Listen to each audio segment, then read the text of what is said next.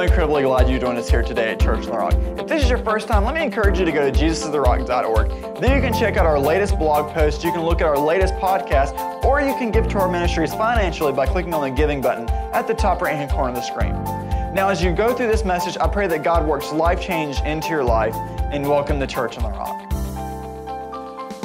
Well, it's good to see you Wednesday evening service. If you have your Bibles, turn to Mark's Gospel, chapter 4. And I'm going to share just a little short scripture, and then I'm not going to keep you a long time tonight. I just want to share a little thought with you that I have had over the last few days. I'm working with a hospice over in Mobile now, and so I'm driving back and forth there during the day a lot of time, and so it gives me some good thinking time and praying time, and so that's sort of where this has come out of. This little story, you remember this story. Jesus has been preaching and teaching, and now he's tired, and they go out in a boat. And Luke 4, beginning with verse 35, said, as evening came, Jesus said to his disciples, let's cross over to the other side of the lake. So they took Jesus in the boat, and they started out, leaving the crowds behind, although boats followed. Ministry's tough. Even when you go to rest, folks still follow. And so they didn't want Jesus to go. People followed. It said, but soon, and the King James says, suddenly, a fierce storm came up. High waves were breaking into the boat, and it began to fill with water.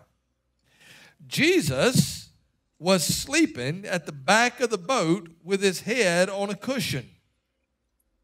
The disciples woke him up shouting, teacher, don't you care that we're going to drown? When Jesus woke up, he rebuked the wind, and he said to the waves, silence, be still. Suddenly, the wind stopped, and there was a great calm. Then he asked them, why are you afraid?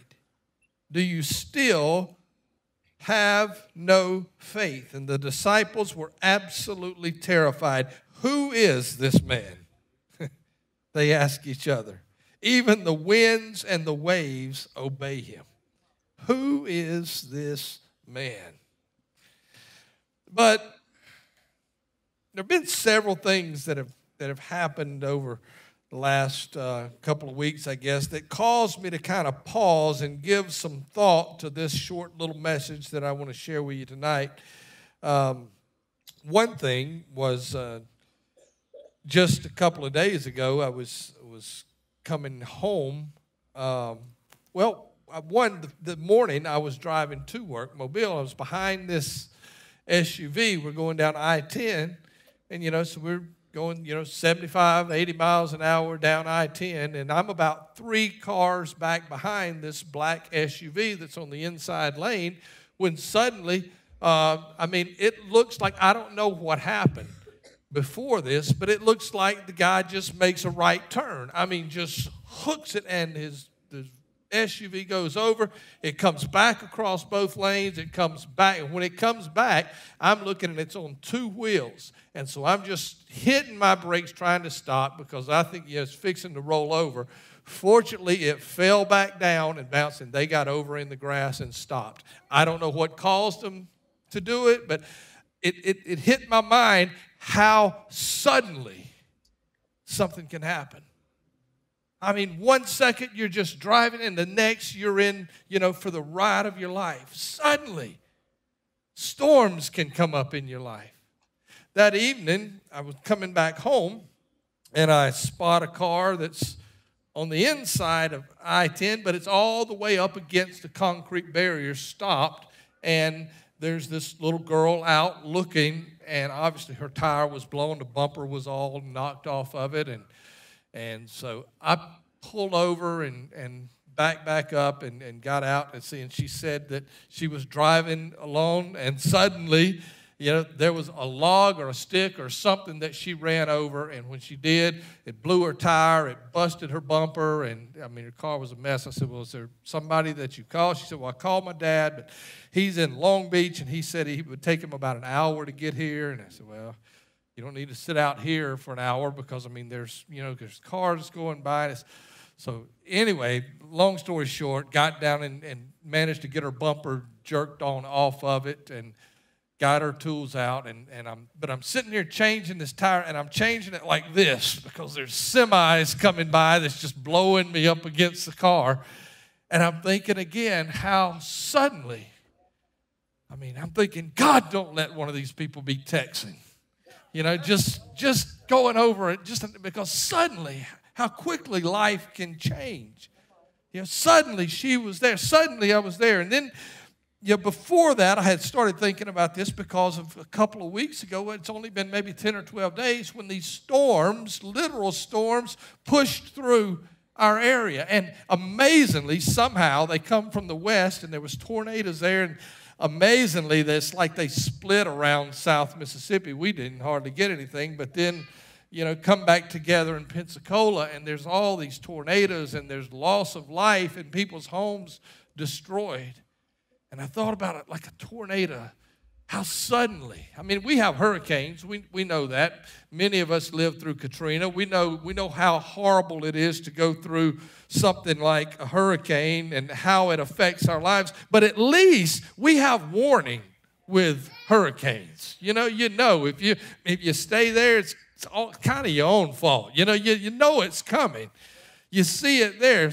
But a tornado, something like that, there's no time to do anything. It's just on you. And how suddenly a storm like that can happen. And so I kept thinking about this, that Jesus was asleep and said, suddenly a storm came up. What do you do when you're forced to face a storm suddenly? You know what I'm talking about. We all face storms. We all have money problems. I don't care if you're Bill Gates or you live under a bridge, you got money problems. Sometimes the Bill Gates of this world have more money problems than the guy under the bridge, to be honest with you.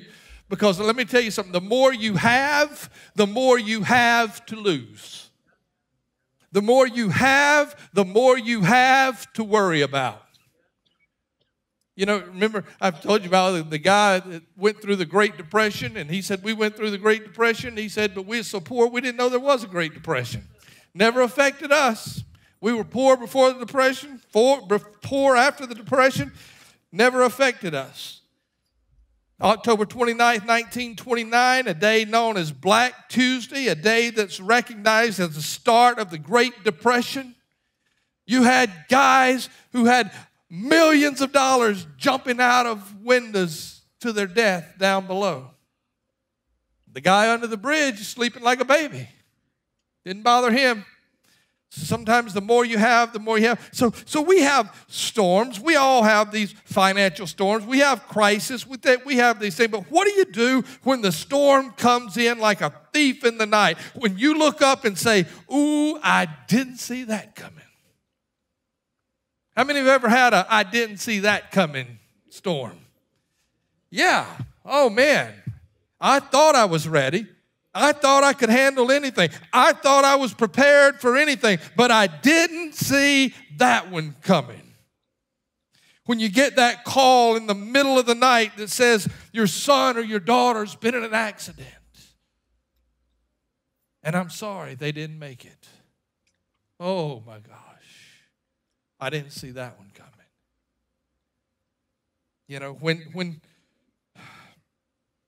When you find out your spouse has been unfaithful, wow, I didn't see that coming. You go to the doctor for a routine checkup, and the doctor says, I'm sorry, it's cancer.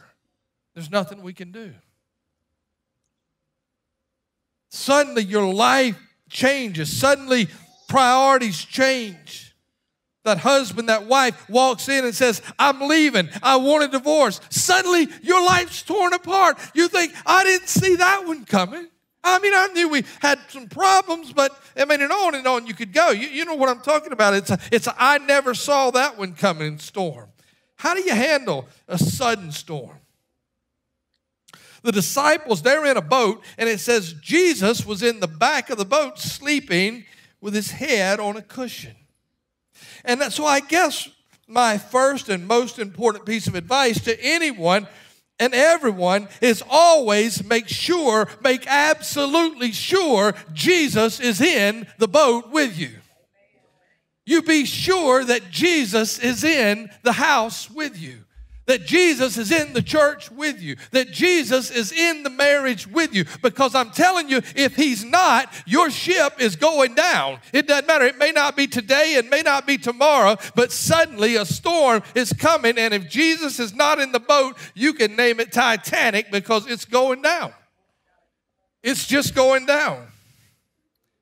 The Bible says, whatsoever a man sows, that shall he also reap. So don't be deceived.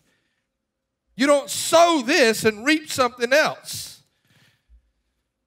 So then verse 38 says, Jesus was sleeping in the back of the boat with his head on the cushions. The disciples woke him up shouting, "Teacher, don't you care that we're going to drown?" They're shouting.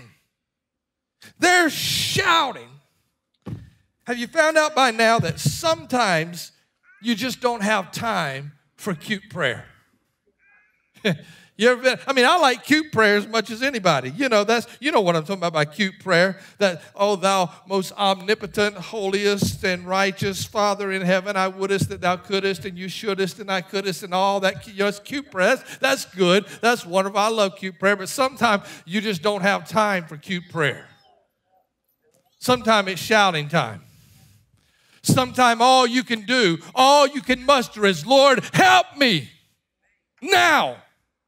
I need help now. God, I'm changing the tire now. I don't have time to get up and do 5 Hail Marys or this, that. I don't have time to stand up and say cute prayer. I need help now, right now. I didn't see this coming. I don't know what to do. I don't know how to handle this. I need you now. That's what I'm glad that he says, that I am an ever-present help in time of trouble. I'll never leave you or forsake you. I need you now. And sometimes all I can do is cry, help. Lord, I don't know where to go, where to turn. I don't even know what to pray. I just know I need help. And I love, though, what happens when they cried out to Jesus. And again, verse 38, Jesus is sleeping in the back of the boat with his head on the cushions. The disciples woke him up shouting, "Teacher, don't you care that we're going to drown?" When Jesus woke up, he rebuked the wind. He said to the waves, "Silence, be still." Suddenly, as sudden as the storm came, suddenly the wind stopped. And what I really want you to understand tonight is, as suddenly as your storm came, it can go. If Jesus is in the boat. I know it seems like, all hell's breaking loose and you don't know and you're never going to get, Jesus said, wait a minute, why are you afraid? As suddenly as the storm came, it went. I've shared this with you before, this little tidbit. Jesus asked them, "Why are you so afraid?" And there's only one thing that makes that question legitimate. If Jesus were on the shore saying, "Why are you so afraid?" that would be a dumb question. I don't care if it is Jesus asking it. What do you mean? Why am I so afraid? Look at us. But the fact that he's in the boat with them makes the question legitimate. He has every right to say, "Why are you so afraid?" Listen to me, guys. I'm God, and I'm in the boat, and God's boat doesn't sink. God, you can't drown God. All you need to do is keep me in the boat and you're going to be all right. Keep me in the house, you're going to be all right. Keep me in the church, you're going to be all right. Keep me in the country, you're going to be all right. Keep saying that pledge under one nation, under God. Keep me over you and you're going to be all right. It doesn't matter what storms are coming, just keep me in the house. And he said, "Quiet down." And they said they looked at each other. Listen, he may have to put a coin in a fish's mouth. He may have to turn water into wine. He may have to turn stones into bread. Whatever he has to do. When he says quiet down, even the storms obey him. And they look at each other and they say, who is this man? Who is this man that even the winds and the waves obey him? Who is this man? And so I just leave you with a question tonight that you ask in your own heart. But ask it honestly. Is this man, Jesus, is this man in my boat? Is this man in my house? Is this man the head of my marriage? Or me and the spouse fighting about who's going to be the head? This man needs to be the head. Church is fighting about who's in charge. This man needs to be in charge. Nations fighting about who wants to be president. This man needs to be president. Is this man in our boat? And if he's not, it would behoove us to get him there. Because if he's not there, I'm telling you, one of the meteorologists, I can't remember, I think it was Mike Reeder, used to come up and he always, all during the year, he would say, it's not a matter of if, but when a storm hits the Gulf Coast. And I'm telling you, just as certain as I'm standing here tonight, there will be more storms that will hit the Gulf Coast if Jesus doesn't come back soon. There's going to be more tornadoes. There's going to be more hurricanes. There's going to be more fires. There's going to be more wrecks on Interstate 10. This morning there was a motorcycle wreck on Highway 90. Woman, Lamar told me a little while ago, they're not sure if she's going to make it or not. She was airlifted out of there. There's going to be more calls in the middle of the night that you're going to get. And calls in the middle of the night are almost never good news. People don't call you in the middle of the night to tell you good news. There's going to be sudden storms that's going to come into our life. And when they do, we need Jesus in the boat. And if he's in the boat, it's going to be all right. It's okay. I know, it would be good if we would all just lay down and go to sleep with him and not worry about it. But sometime we're going to shout because we're still flesh and blood. But when he does, you know who to shout to. If you have to shout, then shout. If you have to say, don't you care? Say, don't you care? Because he's going to tell you, yeah, I do care. I do care. But relax. I'm still in the boat. Amen? Amen. Pray with me. God, thank you. Again, we are so incredibly glad you joined us here today at Church on the Rock. Now, if this message encouraged you in any way, let me encourage you to go to jesustherock.org and let us know about it. Those type of messages encourage us as we work throughout the week. While you're there, check out our latest podcast or give to our ministries financially by clicking on the giving button at the top right-hand corner of the screen. Again, thank you for joining us today and have a blessed week.